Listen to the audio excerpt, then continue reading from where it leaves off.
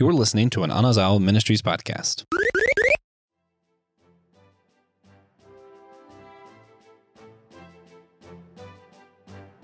You know Dasher and Dancer, and Prancer and Vixen, Comet and Cupid, and Donner and Vixen, but do you recall the most famous reindeer of all?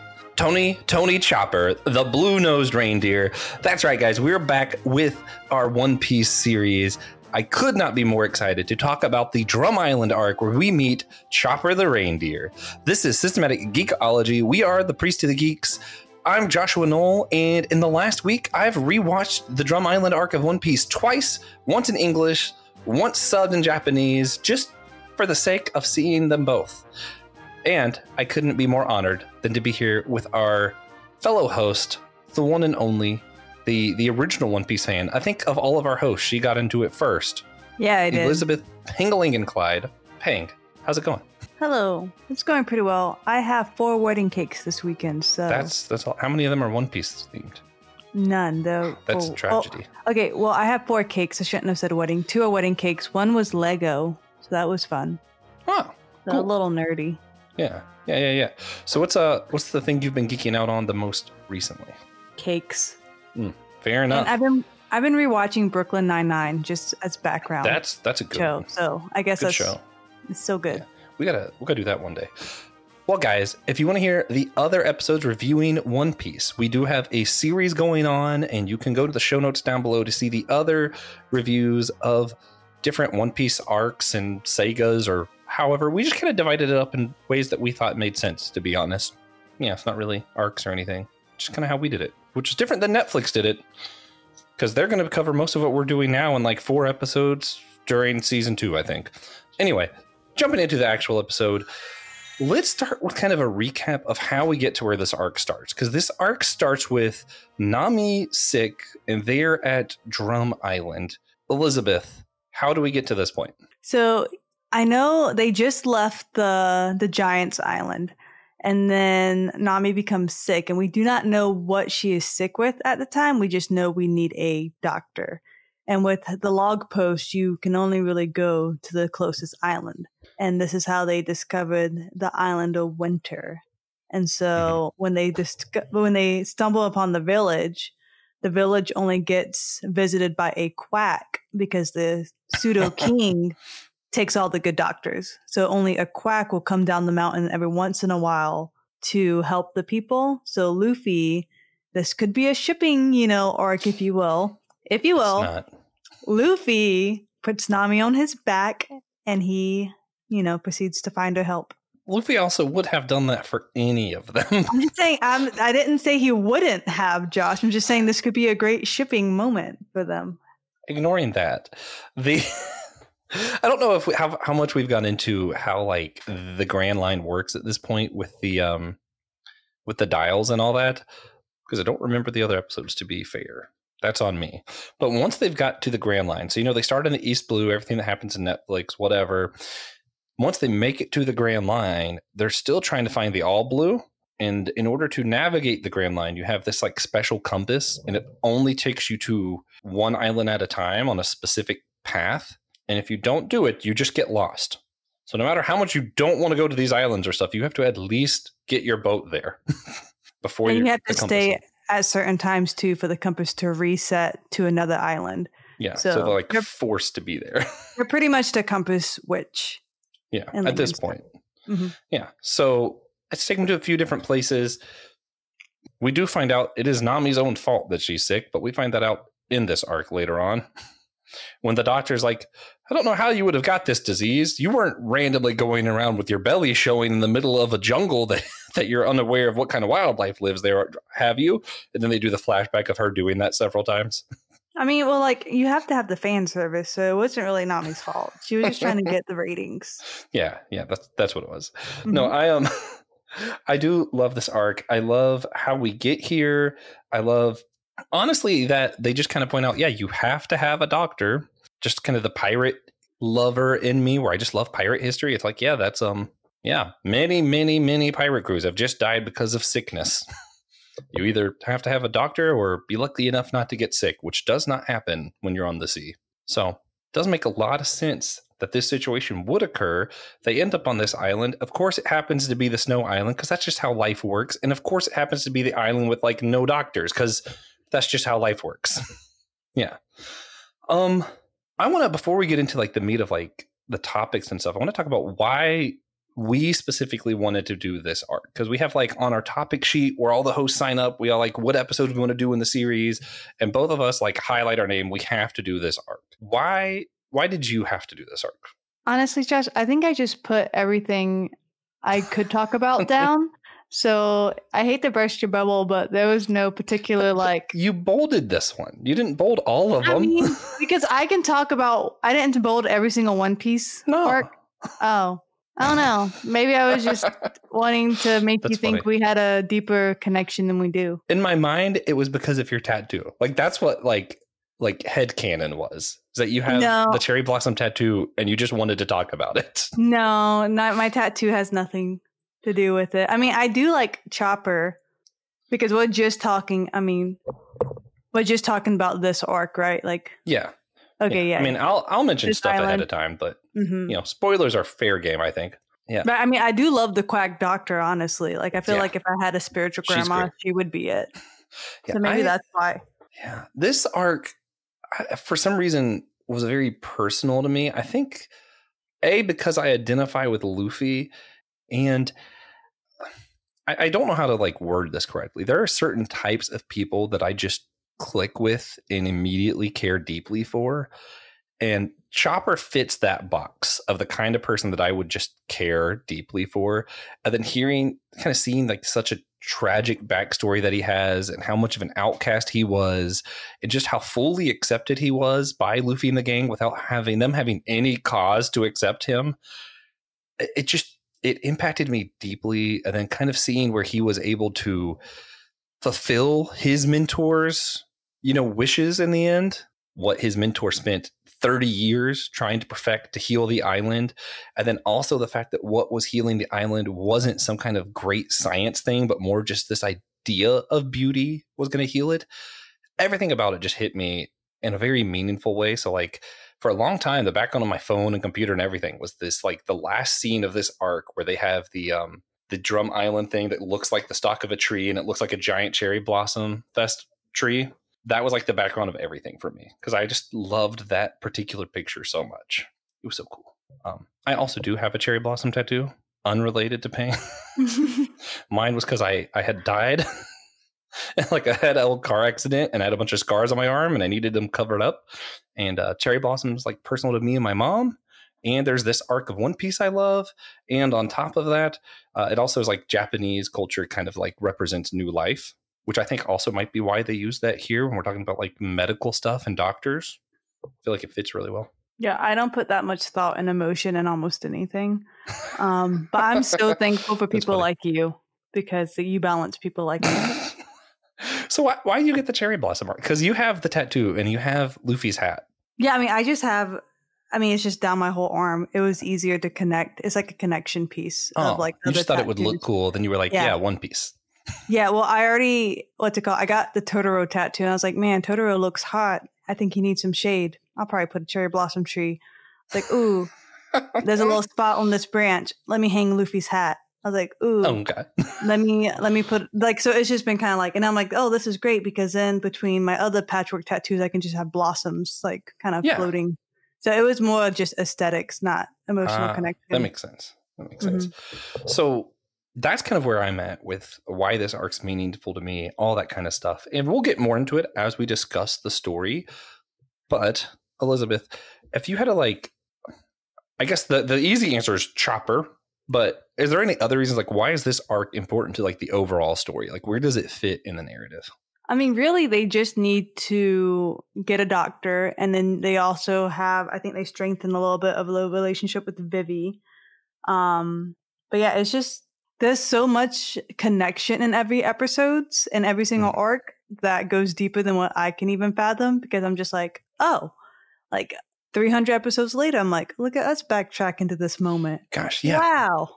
Yeah, that's like Odo, like the guy, the man who writes the manga, like blows my mind. Because even like Vivi was really important for a while, and then she just kind of fades out, and I was like, okay, well, I guess she's not important anymore. And I boom, think, yeah, it's almost 1,000 episodes later. It's like, oh, bam, now she's like a regular character again, and you're like, excuse me. Well, even when they spoiler if you guys haven't seen it and lived under a rock, when they kick what's the guy's name, the Munch guy? Oh yeah, I forget what his name. I just call him Munch near guy. the end of the arc, Luffy literally just calls him Mouth, the annoying mouth guy. Yeah, but he goes like, all right, we defeated the bad guy, and he pops up like 1,000 episodes later. Yeah, which is crazy. So yeah, I think it's important because Chopper, you have to kind of have Chopper's background to understand his character even 1,000 episodes later. One thing that I picked up on watching this is just like, because of how long the story is, I feel like you forget how much character progression happens. So I'm rewatching these characters going, that's right, Sanji did kind of used to be a little worse, and Zoro had a lot less of a purpose back then, and Chopper was a lot more insecure. Mm-hmm. I mean, well, he was insecure because the two doctors are the only humans who ever treated him and accepted him. So, yeah. And all of his reindeer friends wouldn't let him play any of their reindeer games like Monopoly. Yeah. Also, that is actually, for those who don't know, that is actually part of it. Chopper couldn't play the games with the other reindeer, and he was left out. Quick random subplot analysis. They definitely gave him the blue nose to contrast with Rudolph, I think. And what I like, here's my big take, or hot take of the episode, whatever. Luffy is better than Santa Claus. Santa Claus at the end of Rudolph just picks Rudolph because, hey, you're useful to me. Luffy says, you're my friend. And I just think that's better. Backup food. If you ask Sanji, he's backup food. That's what Sanji says. That's not what Luffy said. To be fair, though, Luffy was a little sillier. He was like, oh my God, you're a monster. That's so cool. You're my friend now. And it was funny because like it starts off silly, but then Chopper's in a moment where he needs friends and he thinks he's all alone. And he says something like, even though I don't have any friends, and Luffy is up there in the distance guarding a prized possession of Chopper and goes, no, you do have friends. So it starts as this silly thing of Luffy being like, you're going to be my friend. And it ends with Luffy being like, no, we're friends. And it's, I don't know. I love Luffy for moments like that. It's great. But that's like anytime the crew joins Luffy is like, I see you for more than this. You're a part of my crew. Blah, blah, blah. God, yeah. Well, and I think that's also why this arc was really cool, was because, so in the beginning, you know, when you're in the East Blue, they're picking up crew members left and right, whatever. And it kind of felt like he was done. He finished his crew. So for me, I wasn't expecting him to add someone new. And then you get here, and this feels like I think from this point on, whenever someone new joins the team, it almost feels more significant because it's not just him building a team. Now it's bringing people in because he just genuinely likes them or wants them, something like that. You know, like I feel like because it's not just constant, it's a little more rare, feels a little bit more special to me when it happens. Mm-hmm. Yeah. Not the character themselves, just the act of recruiting someone feels more special. Yeah. Okay. So we teased them enough. Could you go ahead and summarize the story? What happens in this arc? Yeah. So Luffy and Nami fall madly in love after he saves her life. And false. No, that's just the fan fiction I read. I don't want to hear about that. So pretty much Nami wakes up and she finds out that she got bit by a bug because she was doing how she was written and in the jungle with her belly out. It wasn't her fault. And that's when we kind of discovered the history of the town, how that they have been taken over by the guy who ate the munch fruit. So pretty much he just threatens to eat everyone. Love cannibalism. That's great.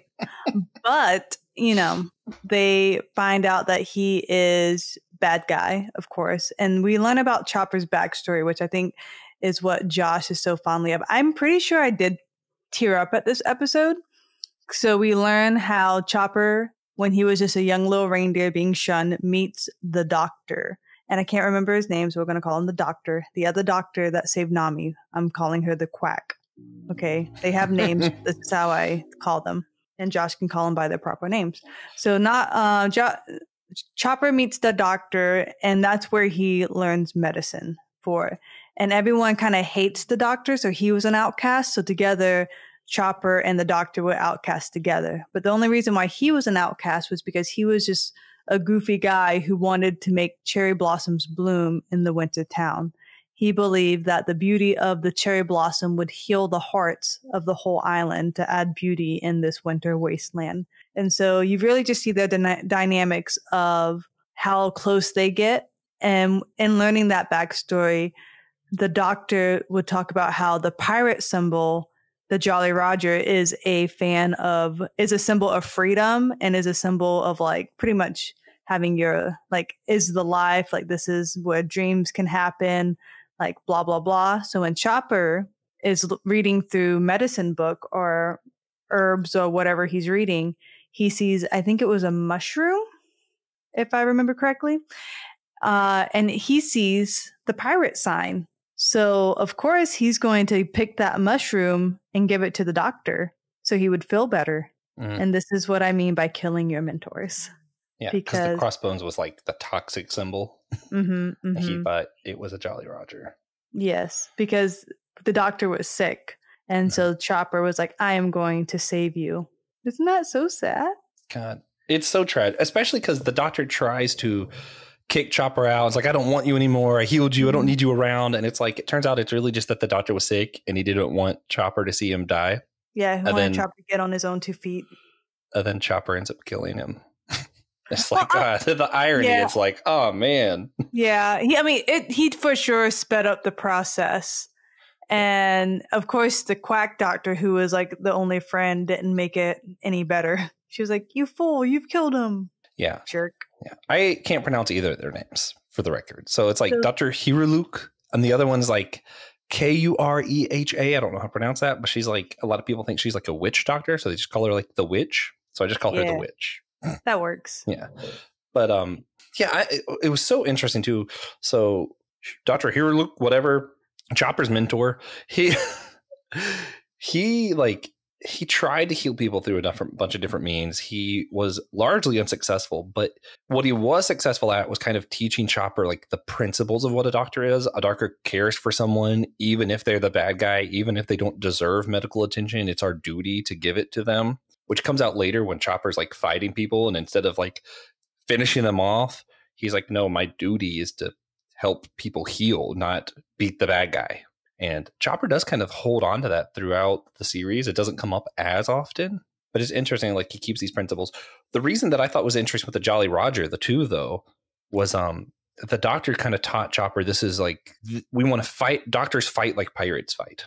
And in context of Drum Island, where all the doctors were kind of taken away, it's interesting because the government is using like the medical system to take advantage of the people, like reframing doctors from seeing people. And in One Piece, the pirates are kind of like the anti-establishment, the anti-government. The government is evil, so we need some pirates. Some pirates are still bad guys. Some pirates are good guys like Luffy. And there's kind of like this weird anti-government thing. So it's interesting in a land where the medical system is corrupt, that is what the doctor cleaned to, and that's what Chopper learned from. I don't think the witch doctor ever really did any pirate stuff, though, right? She was just kind of like, I'll help people, but you're giving me your stuff. Yeah. She's like, I healed your son. Give me 50% of whatever this bar makes, all of its assets. And you're like, oh, okay, cool. I'm trying to think what else. The Chopper's mentor, whenever he was trying to like create the cherry blossoms on the island, everyone thought it was crazy because it's a snow island. And he developed this thing and he said it would do it. And Chopper thought that he had administered it near the end and then couldn't tell that it did anything. I thought it didn't do anything. And I thought it was a failure. And he was so sad. And that's when they're leaving and they look back and the whole island looks like one big cherry blossom tree. So it's like they thought the doctor was a failure, even to the end. Chopper thought he wasn't able to finish it. And then it's like, oh, wait, there it is. And the whole reason that started this was the mentor saw a patient like 40 years, 50 years or something ago, where this person was dying, but he saw something beautiful and that allowed him to heal. Which, real life, there is a lot of medical studies that show perceiving beauty in some way actually does cause the human body to heal itself. So it's not unfounded. Also, my other podcast, Whole Church Podcast, we're doing a series on it. Elizabeth was a guest once, so check that out.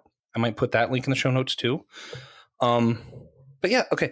And then as far as what happens with the guy who ate the munch fruit, the annoying mouth, and how Luffy saves the island, do you want to break that down for them? Because we can't leave them with oppressive government and medical system being evil. It ends on a happy note. This part is like the fight scene is kind of hazy to me, but I just know like how did he defeat him? I know he defeated him, and I feel like he did something very Luffy like, but I just can't think of what it was. God, like I feel like I just saw it and I can't remember. I remember all the things leading up to it because like originally the guy goes to the castle because he'd been away from the island for so long and he took all the doctors away and he came back. Because he had been the one oppressing all these people. And even though he was gone, the people were still oppressed because they didn't have any doctors. But he goes up to like his old castle, and that's where the witch doctor and Chopper have been staying. And they have the flag from Chopper's mentor up on top of the castle. And he's like, that can't be here. That's a disgrace and all this stuff. And he goes to shoot the flag. And this whole time, like they're having the fight scene outside. Luffy is inside looking for a sweater and refuses to wear Nami's sweater. And eventually Nami convinces him, just like, put on the sweater, dude. Like, he's like, no, it's cold outside. I can't go out with this. I can't go out with a girl sweater on. But he's okay with his flip-flops. Yeah. Yeah. It makes no sense. But eventually he puts the sweater on right when the guy goes to shoot the flag down off the castle. And he's like, boom, you see the explosion, the smoke fades away. And instead of the flag being gone, there's just Luffy standing in front of the flag holding it, doing this big heroic speech of you will not harm this flag kind of deal. And the guy keeps shooting it like, now he's just destroyed. He took that shot head on and Luffy's just standing there with the flag. And that's when Chopper says, I might not have anybody. I might not have any friends, but I will not let you hurt that flag. And he's like, I'm going to fight you now. And Luffy goes, you do have friends, flings down from the castle. And mind you, for Chopper, you see all these stories of like other reindeer, like fighting him and beating him up because he had a blue nose. He looked weird. He was like an outcast. So he didn't fit into nature. He eats what's called a human fruit. So he can like transform to human. And when he does that, he kind of looks like a monster. So people thought he was like the Yeti. So humans wouldn't associate with him. And like you said, only the doctors were really associated with him. He's never had a friend. So here Luffy is just thinking, here's a cool reindeer. This is my friend now. And he's just kind of playing around. And even the like witch doctor says at some point, like, you use that word friend. And I don't think he knows what that word means to Chopper. He doesn't realize how powerful that word is. And Luffy really didn't. He's like, you're my friend. And then at the end, he's like, nah, you're my friend. And then he destroys the bad guy. But what I do remember, it was funny, like Chopper is going to fight the other bad guys, like the henchmen, more or less. And Luffy just starts watching because Chopper has like the, what's the ball called? His rumble ball. The rumble ball. Yeah. So he created this thing to like do different transformations. So he's not just reindeer or human thing. So he has like all these different transformations. And he does it, and Luffy's just watching, like, oh, that's so cool. And the guy with the big mouth's like, aren't you going to fight me? What are you doing? You're just watching him. And he's like, yeah, look at that. That's awesome. And Luffy's just totally ignoring the actual fight that he's in. I think it must be one of those where Luffy just kind of like turns on and punches the guy at the end. Because Luffy did not have a hard time with this guy. No, the fight was very like forgettable. Yeah, it was just, okay, my turn now. Boom, guy is gone. Yeah. And man, there's so many beats in this arc that are interesting because like you have that storyline of like the medical system. You have that like, what does friendship mean? You have the like outcast line. You even have like a lot of like, are animals humans? Because you even have like the what were the giant bunnies called? Do you remember? No, they were just like the snow. Yeah, like bunnies. Giant snow monster bunnies are in this, which sounds so ridiculous. But, they kept trying to attack Luffy and Sanji while they were transporting Nami. And at some point, one is like hurt and buried under the snow after Luffy punched it. And Luffy just pulls it up. And then later on, the animals help them. And just kind of like, you have this like throughout the series of like, how do we treat animals? Do we treat them well? We have this like, what does it mean to be a friend? What does it mean to be a doctor? What does it mean to have suppressive government or good healthcare system? What are some of the other big themes you can think of? Or is that all of them? That's all of them I can think of. I know this is where we first learn about the animal type of fruit. So like a new species. Yeah, those are like the Zoan devil fruit. is now introduced. So that was a major point. And I'm always like, what are the odds a reindeer will find the human fruit? Interesting. But that's just how it's written. Now, there's a lot of fan theories around Chopper. How many of those have you read? None. Yeah, there's a lot of people who don't think he ate the human fruit. They think it's something else. Oh. But I don't know. Because, I always thought that was crazy, like whatever fan fiction. Just like I did, like people were like, Luffy didn't really eat the gum fruit. It was this other thing. And I was like, yeah, whatever. Stupid people. That's fanfic. And then it's like, oh, Luffy, spoiler, really didn't eat the gum fruit. There really was something different. And I'm like, now I'm just like, okay, you know what? Maybe they got something right. Maybe they're onto something with this Chopper Some thing. of these fans be detectives and they just figure it all out. Yeah. And we just kind of watch and wait. Yeah. Oh, man. I'm trying to think. So did we summarize the whole arc? Are we missing any like major things? I think that's pretty much it. I feel like the most, I guess you could say, Zoro gets lost. Yeah. Oh, always. But I think like the most dilemma when we talk about is pretty much just like the oppression of government. But he was, like I said, the fake king. He took the power away from someone else. So he wasn't really a bad ruler. He was just a dictator. He wasn't like the throne wasn't really rightfully his. Yeah. But I do think it's interesting that like his way of suppressing everybody was like through the medical system. Especially, this is like really nerdy of me, but like when you look at like the Roman Empire and how Rome fell, it was because of like largely it has a lot to do with how they treated teachers and how they treated the healthcare system. So if you really look into it, US about to fall then. That's what I'm saying, man. I'm like, why are we doing this? This is like history repeats itself. Because what Rome did that was different, though, Rome would like, whenever they conquered like a country or whatever, the people that they took captive were like, okay, so you're going to be the teachers and the hospital workers. You know what happens when you have a lot of people that you've suppressed teaching your children? They teach them things you don't want them to know. And it kind of topples the whole system. And same thing with like healthcare. How much do you think these people from other countries you conquered really want you to survive your injuries? Not that much, guys. But yeah, so it's interesting how like, and I think you can see it all throughout history. Whenever you don't value your educators and the healthcare workers, that's when you're about to fall. And yeah, we're definitely seeing that in America. And I think we see that especially with I don't know if we see it with educators in this system, but we definitely see it with like hospital workers, how they, even the doctor they did have, they kind of treated like crap, and only the one guy cared when he died. Do you remember that? Yeah. I mean, well, even then, like, there's a reason why there's always a teacher shortage and everyone's leaving the profession in droves. If I was a regular teacher and I didn't teach culinary, I would not be teaching. Yeah, no. I think people who are educators are either incredibly brave, morally upright people, or stupid. Because I'm like, it's like there's no pay in this. Why are you doing this? For summers off. Yeah, that's it. Yep. Oh man. But so thinking of Drum Island itself, how would you describe like exactly what happened to the other medical people? Because it wasn't just the one doctor. There were others before the mouth guy came.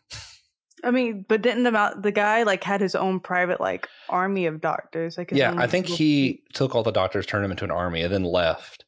And then he was he's kind of a pathetic bad guy, so he kept losing. So he lost all of his doctors. Mm-hmm. And did he come back thinking he was going to get more doctors, or did he just come back thinking he couldn't do it out there, so he'll just come back and be king again? I think that was it. He went to go conquer a better island, but he couldn't do it. So he came back to retake his island. Yeah. One thing that I also thought was interesting is even when he wasn't there, everybody was still living like suppressed, even though the government wasn't even present anymore. So like kind of like that they residual effect. Themselves mentally. Yeah. Like once they had been suppressed, it was like the after effect. Like they couldn't build back up from how he had damaged the island, I guess. Mm-hmm. Which is funny because I don't know, like it doesn't seem like Chopper's mentor, whatever his name was, put that much thought into it. But because that was like what was actually hurting them was their own mentality that they had been suppressed and they didn't feel like they could build themselves up. Beauty actually really probably would have helped in that situation. They needed something to inspire them. Yeah. Yeah. And I mean, it was there's a reason, like in Alaska, they have these, what they call them, like happy lights or something like that. So when it's darkness, like if you do not see sunlight, like you will get depressed. And so with this being a wintry, like snowstorm land, they didn't see sunlight for so long. So just having that little bit of like that cherry blossom, that bright, beautiful image that they haven't seen, put a little pep in their step, gave them new meaning.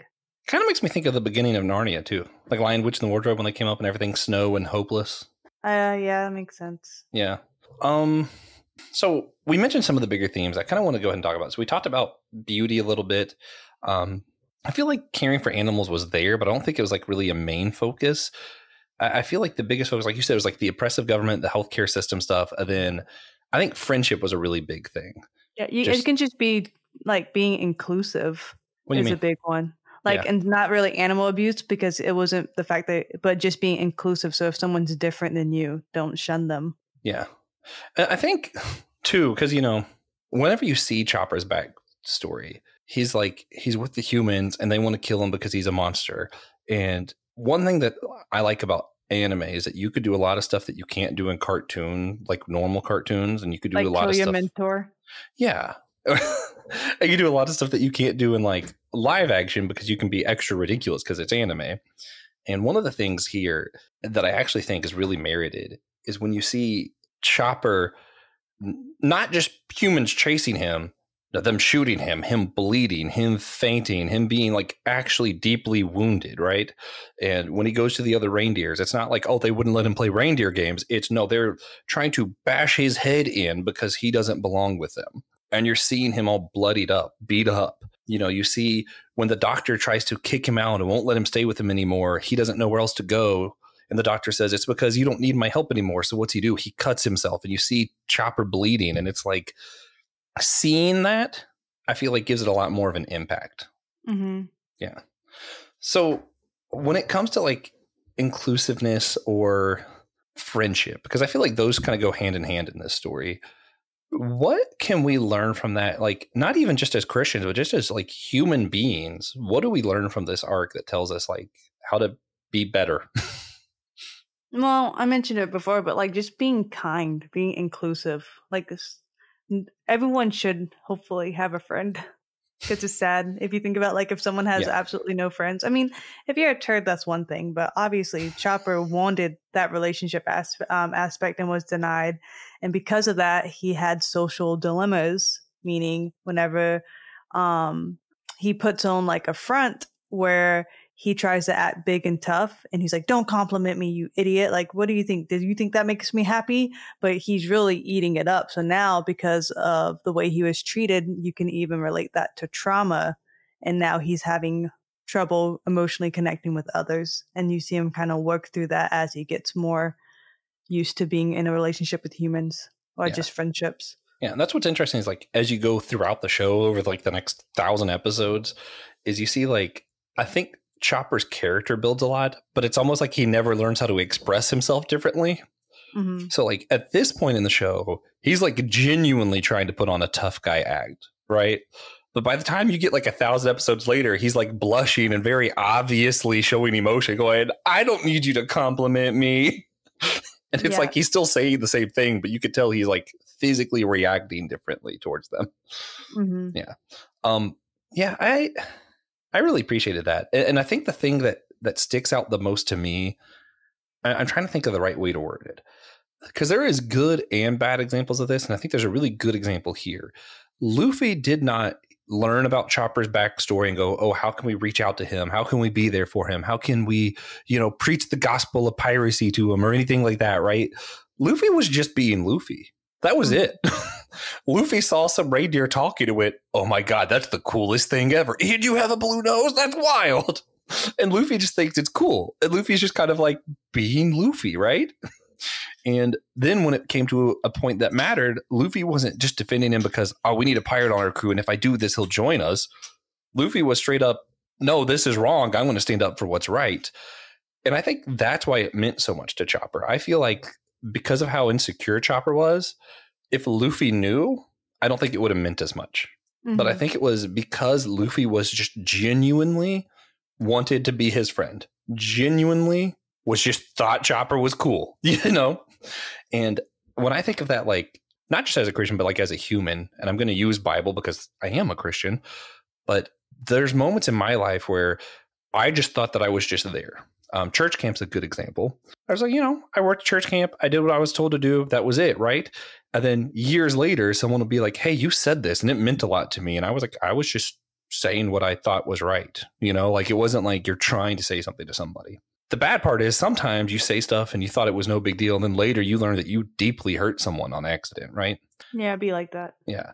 And I guess what I'm trying to get at is you might not know everyone's story. You might not know what's going on in other people's lives, but I feel like if you're right yourself, if that makes sense, like if you're doing things right and you're behaving right and saying not saying the right things because you're trying to say the right things, but like if from the abundance of the heart, the mouth speaks, right? So like if your heart is in the right place and you're doing the right things, you might not know how you're impacting people, but you might be reaching out to someone like Chopper who's never had a friend in his entire life. And you're saying, hey, we're going to be friends. And you have no idea what that means to him. But it comes with that warning of you also might just think you're joking around and tell someone like, no, I wouldn't be your friend. But you actually said that to someone like Chopper and it hurt deeply. Mm-hmm. Yeah. Thoughts? I think also you just don't know someone's backstory in any relationship or situation. And this could be kind of said with all the crew I think One Piece does the best with backstories. In any of like series I've ever seen, but you just don't know someone's story until you actually slow down and ask them. So you should always be mindful of what you say. Like just this past Sunday, my husband, for those who is all of our listeners who do not know my husband, he is the kindest guy ever. He is a super encourager. He will be your biggest cheerleader, biggest fan, and your biggest support in anything he does. And he made a joke with someone, one of the worship leaders, and he thinks it's so funny because of the way she pronounced a word when she sings. And he was like, I was thinking about you because, we were listening to the song and like that's his when you pinpoint something fun about a person. And then she got so butthurt. And I'm like, to the point of like worship first service was awkward. Okay. No, it wasn't awkward. It was okay because she was a worship leader. And I can say this because no one, I don't think any of these people who know who I'm talking about would make connection. But then he went to go hug her in between service, and she backed away from him. Oh. And he was like, hey, what's up? And so she held on to this offense the whole entire first service. And so Taylor was like, that's not what I meant. And I just think of all the time, I'm just watching it happen too. And I watched the first interaction happen. I was like, Taylor, you need to stop. It's your joke. She's not vibing with what you're joking with. But so they talked and he was like, but I'm like, he has put so much encouragement into the bank. He could have made a withdrawal, but then worship's second service was so much different once the offense was taken out. You know what I mean? Yeah. And so you just don't know, even if you're just joking, the power of your words, how it affects someone. But then more importantly, you don't know how when you affect someone, that circle of their influence is now affected. Because worship second service was a whole lot different worship first service when she wasn't carrying that offense by a funny joke my husband made. Man. So watch what you say, people. And you do actually briefly see that in this. I forgot about the moment. Luffy does hurt Chopper's feelings because Luffy and Sanji were the ones who saw him talking and walking around like a human. Yeah, they thought it was so cool, but what Chopper they was said, very insecure about it. Yeah, because Luffy said, "Oh my God, you're a monster," and he starts running away. But Luffy's next word were, "That was the coolest thing ever," because Luffy just thought monsters are cool. You're a monster. Mm-hmm. But what Chopper heard was he had been hunted down and literally shot several times because people thought he was a monster, and this guy thinks he's a monster, so he's like, "I'm running away now. This guy hates me." And it wasn't until later that he kind of learned Luffy a little bit and went, oh, no, Luffy is an idiot and just thinks that monsters are cool and said, you're a monster. That's cool. Yeah, good old Luffy. Yeah. Yeah, I think that actually might be the biggest takeaway. It's just kind of, there is a power in friendship that is, I feel like too often we see where movies and shows focus on just romance, and romance is powerful too. It's fantastic. Yeah. But I like that. I like when shows also show the strength of friendship, like Lord of the Rings and like the Drum Island arc of One Piece. Because what Chopper needed wasn't a girlfriend. Chopper just needed a friend. And I don't think it could have been anyone other than somebody who was just going to look at him for who he was and say, that's freaking cool, dude. And sometimes that's all you need. You just need to be able to look at people for who they are and say, that's freaking cool. You know? Yeah. Well, guys, this is it for this arc. I think we'll just bring it back to like the Netflix. If I had to guess, I want to see what your thoughts are. So the way they did season 1, I think what they'll do for season 2 is they'll do 2 episodes on Impel Down, 1 episode or 2 episodes leading up to Drum Island, 2 for Drum Island, and then 2 are going to be Alabaster. What do you think? When you said Impel Down, did you mean Logtown? Yeah. Okay. Thanks. I was like, No, Impel Down is going to be its own whole season if they get that far. And if they do, I might not make it. Yeah. So if it's going to be 8 episodes, I feel like they can do Logtown in 1 episode. I think they could. But there was a lot that they did season 1 that I thought they could do in 1 episode. Yeah, but I feel like they'll do it in 1. So I think it would be Logtown. I feel like Chopper could be 1 episode. I feel like they might rush it a little bit. That's just my opinion because I really think season 2 they want to end with Alabaster. Like end as in beginning of Crocodile or ending with Crocodile? Yeah. Okay, I can see that. But then you still have, because what's after Snow Island again? Crocodile. Is that it? He's next. Yeah. Oh. And then I feel like there's a little bit of filler, so maybe. Yeah. I could see what would be, to me, what I think would be the smartest route if Netflix for some reason is listening and they do another 8 episodes for season 2. What if we got 10? 10 would be wild. 10 would be we would all just lose our mind. But if it's 8 again, Lockdown 1 leading up to Drum Island, 2 for Drum Island, and then 4 whole episodes of Crocodile. Because that arc is like, it's huge. Like, not huge, but it's a pretty big arc. And when I said I had a tied for my 3 favorite arcs, it's this one, it's Crocodile, and then it's Impel Down. Those 3 are great. But I had to do this one because it's personal to me. Crocodile's not as personal, and I think TJ just knows it better, so he'll be on that episode, I think. Mm-hmm. But yeah, that's how I'm thinking Netflix is going to do it. Also, for those wondering, I have cried like a total of like 5 times at television. Twice was because of One Piece. One of those times was Drum Island. The other was Impel Down. So, if you haven't seen it, I say watch Drum Island. I think it's something you could watch on its own. I don't really think you need the rest of One Piece to watch it. I think it can stand on its own if it needed to. Yeah, I agree. Yeah. And with that, we're going to go ahead, wrap this one up. Remember, you can subscribe on Patreon or whatever for the extra question we're going to do here at the end. We're going to be asking about if we had a Zoan fruit, which one we'd want to do. So it'll be fun. But subscribe, check it out. For recommendations, actually, I just started a comic I'm going to recommend. It's a whole huge series that I didn't know Scotty Young did that apparently is his most personal work, according to him. Middle West. It's cool. There's trolls, foxes, ghosts. It's a good time. So if you're into graphic novels, Scotty Young, Middle West, great read. What about you? So even though I haven't watched it yet, this is what I'm going to recommend. Spy Family. Well, because season 2 is out and I haven't had a chance to watch season 2. Oh, is it a show? Yeah. Yes. Man, I thought that was just like y'all were saying Spy Family and you were just talking about like all the Spy Kids movies. No. No. So pretty much right now. So the second season just came, but pretty much it is a spy who needs to in order to do this operation, he needs to find a wife and child because the only way to get close to his target is through the children of this prestigious college. That sounds like a sitcom. So he adopts a kid who just happens to be a psychic who can read minds, but now he needs to, find a wife. So like the family looks legit, and he fake marries an assassin. And so the person who is an assassin wants to get married because they are finding all the workers like that. And so older single women look more like risky type deal and getting stopped. And so she needed to find a husband. He needed to find a wife. And the girl who didn't really have a good childhood, and it's hinted that she's been experimented on. She can read all the minds, so she just thinks she's living her best life in a movie, pretty much. It's pretty entertaining. That's definitely different than I thought.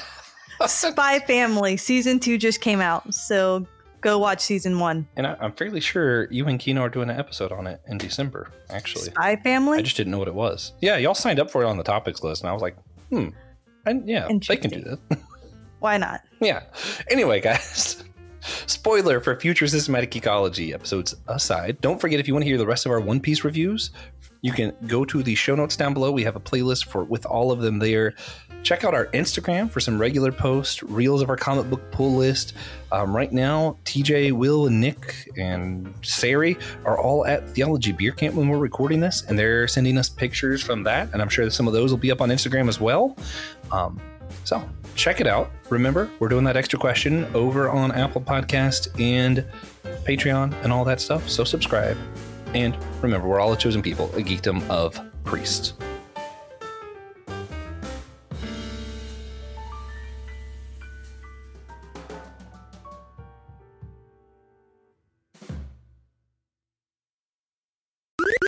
This was an Anazao Ministries podcast. If you enjoyed this show and would like to learn more about our network, be sure to check out the Anazao Ministries Podcast Network.